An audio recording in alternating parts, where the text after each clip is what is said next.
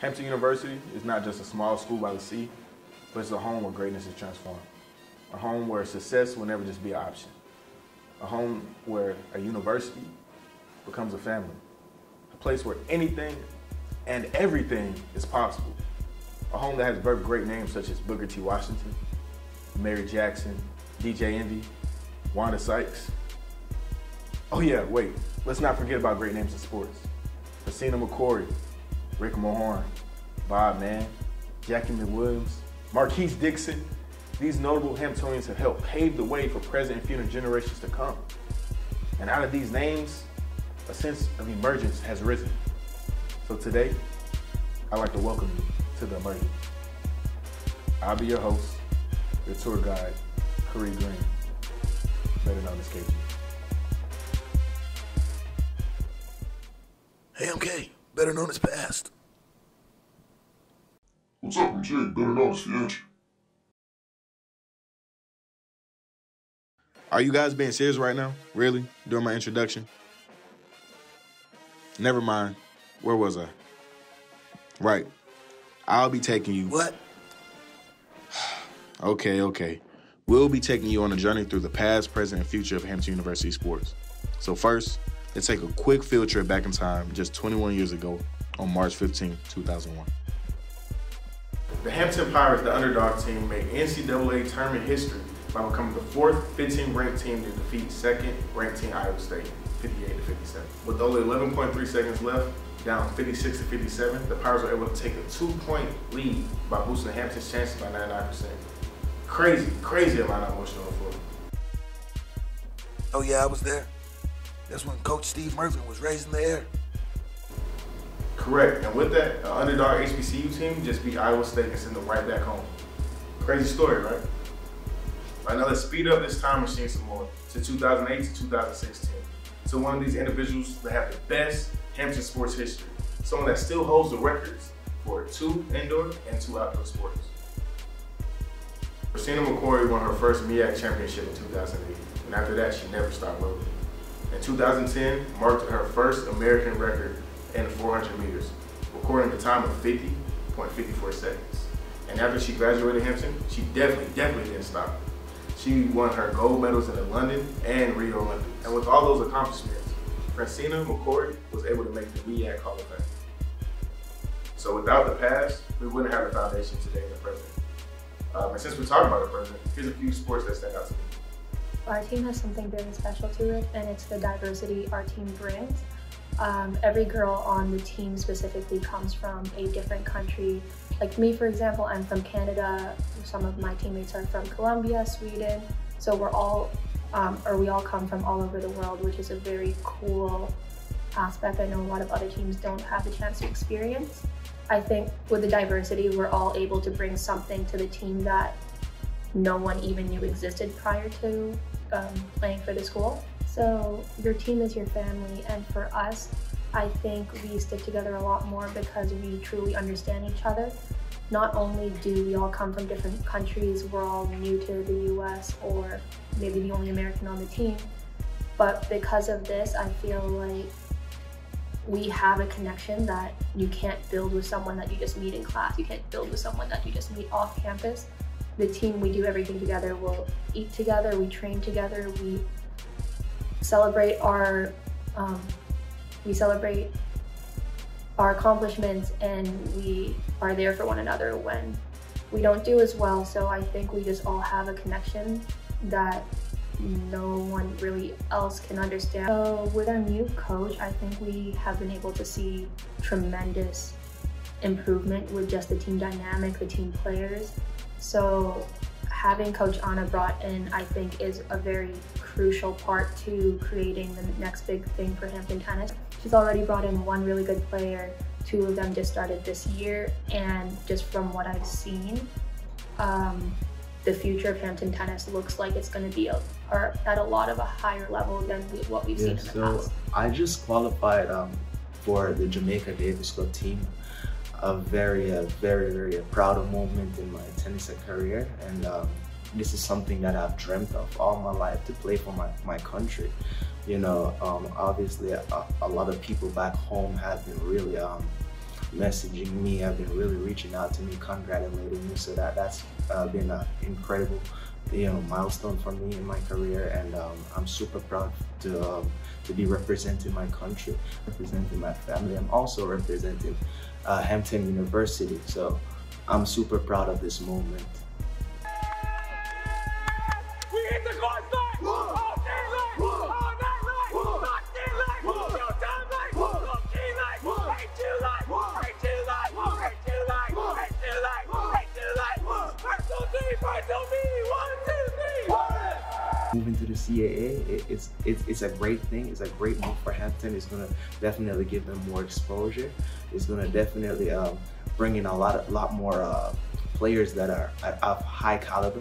And so that's a great move for the university, and it's only going to get better from here. So I'm super excited for what the future holds in Hampton athletics. The Power is the only HBCU team with a sales team, but we'll discuss way more sports too. Sailing has been a good opportunity for me so far to continue practicing this sport. I'm from Italy, that's where I was born, and I competed last year in the nationals in Annapolis for the single-handed college nationals. Yeah, competing in the nationals was fun. Yeah, although it wasn't the result I wanted, I still have 2 years to improve, and also with the team we can make good gains throughout the years. It's the biggest conference of the United States, and yeah, it's going by upper state New York to South Virginia. Yeah, it's a very competitive conference, and we are between the top teams in this conference. And after through a system of qualifier and a selection by a board selection, you are admitted to the national championship. For example, last fall we've been at the national championship with Valerio, because we have two events in the college sailing. We have a single-handed event, so not with this boat, with a smaller boat that is named the Laser, and is an Olympic class. And after the double-handed, that is this boat, there are two, one skipper and one crew. Okay, and there are two different national championships. And now this fall we try to go. That we just sail in the 3 different national championships in the last. Okay, we excluded the last 2 years of COVID. That okay, all our activity and there was a big trouble was suspended. But in the last 4 years, we'll be present in 3 editions of the national championship. Can we talk about the future now? Sure, why not? The future of Hampton University sports is actually happening way sooner than we expected. In 2023, Hampton University will become the only HBCU in the CAA division. And with that, many new teams are being developed right under our noses. For example, the women's lacrosse club.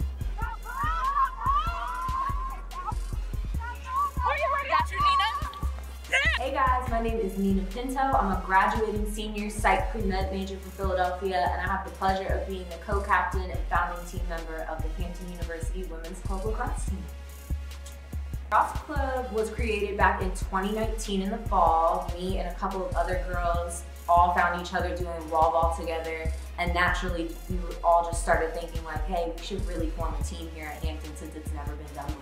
The beginning was just to form a club, and then I think as we saw the amount of momentum and steam that we were able to gain, it really became evident that we had the potential and the possibility to become a D1 team.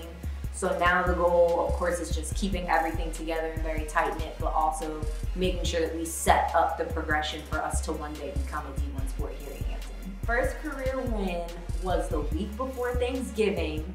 We were playing against Christopher Newport University. We had asked to come and just scrimmage. And it was really interesting because I think the entire team went in with almost like a losing mindset, since even though we had been practicing so hard, due to the pandemic, we weren't even able to fully be able to play and practice together as a team for over a year. So we almost went into it thinking like, man, are we going to win? But after that first goal, man, it really became not if we're going to win, but how many goals can we get in order to get this? Girls who are going to be coming here and playing lacrosse are really going to be standing on the shoulders of giants who have established this team from the ground up, continue to push the progress of the team forward until we get the goal that we wanted, which is to become D1. And other than that, go out there and go play hard. So let's actually take time to go to the construction site where they're actually building a new extension to the football field.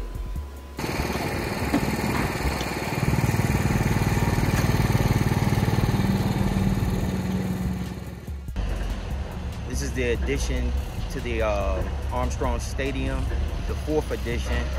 It's going to be identical to the opposite side. The seating area is supposed to seat approximately 5,000 fans. There's going to be locker rooms, bathrooms, a weight room, and more access to the stadium from this side of the building. I think it has something to do with the new division that they're moving into, and then them expanding their athletic program. I have great aspirations for the new division, and here's what the Pirates have to say about the CAA. My name is Shane Fordham. I'm a part of the Hampton University football team. I'm a redshirt freshman, and I'm an outside linebacker, number 58. I think the importance of Hampton moving to the CAA conference is breaking the narrative that HBCU athletes don't have or can't have as bright of a future as PWI athletes. I think the breaking of this narrative is something that's being seen more and more, as we see some of the top high school recruits continuing to commit to HBCUs, such as Jackson State. And I think it's important that we as, black athletes are competing and playing in front of as many people as we can. Being able to play in an environment where we have as many eyes on us as possible. Just being able to show what we can do is important for, I think, the excellence of all HBCU athletes, not just here in Hampton. The league means more attention, more eyes that are going to be on us, and we got a lot of players, including myself, that frankly have something to prove. To show that we deserve a chance, and that it really goes towards breaking the narrative that HBCU athletes don't have as bright of a future as PWI athletes, which I really think was one of the motivations behind moving towards this bigger league. Future advice to HBCU athletes that will come after me is to not just automatically agree with the mindset that HBCU athletes don't have as much of a chance to go pro as PWI athletes. If you got what it takes, people are going to see you. If you're willing to just put in the work and do what your coaches tell you to do and give your 100% in everything that you do for the team and for yourself, then you'll definitely have a bright future ahead of you.